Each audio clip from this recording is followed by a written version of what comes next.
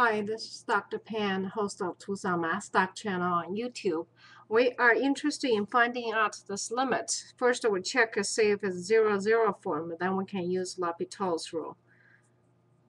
Okay, I think his name actually means the hospital. Anyway, so back onto this one. I have a 0 on top, sine of 3x, 3 times 0, sine of 0 is 0. So yes, we did. This one does check out. So what we're going to do is check out the derivative for the first term on top, which is 1. Okay, derivative on top, you do have to use chain rule in that it's cosine of 3x times 3, okay, minus 1.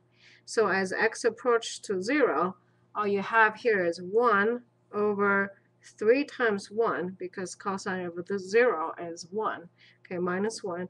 And this one happened to be 1 over 2. Which is a pretty simple, elegant answer.